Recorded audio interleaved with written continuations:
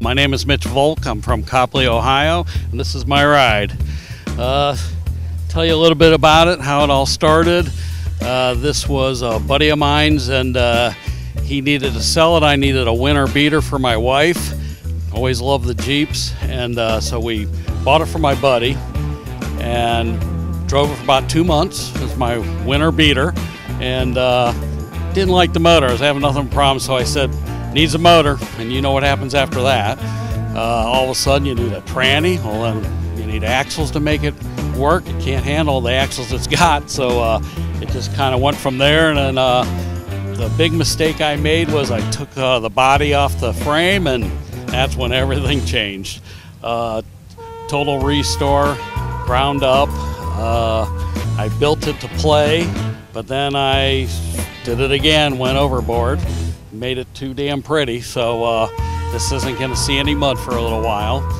I ended up putting a 350 small block in it, turbo 350 tranny, corporate GM front end, 9-inch rear, 513 gears. Made a custom dash here. I happen to have a machine shop, so I got to do a lot of the work myself in a plastic fabrication company. So I made a console with using ABS plastic, and then my dashboard started out with a piece of cardboard on my dining room table. Sat there for about a month. Ever so often walk up, change the gauge a little until I was happy. Took that long. Sat in the living room on TV trays for a while to eat dinner. That's how it worked when you own a Jeep. That's about what I did to it. And here I am. Very first show I ever did. I went in there, never done a show in my life.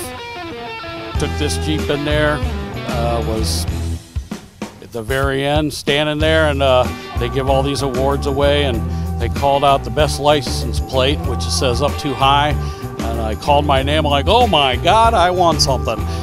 2 minutes later, they said, best Jeep, and they called my name. I'm like, oh my God, I've never done that before. And then I'm standing there, thinking it's all over, like, how the hell did all that happen? And then they named grand champion, and my name came up. I'm like, what the heck? It just happened. So, ever since then, got the taste for it, and here we are 5 years later, still doing it, loving it. So that's my story. This is my ride. Thanks.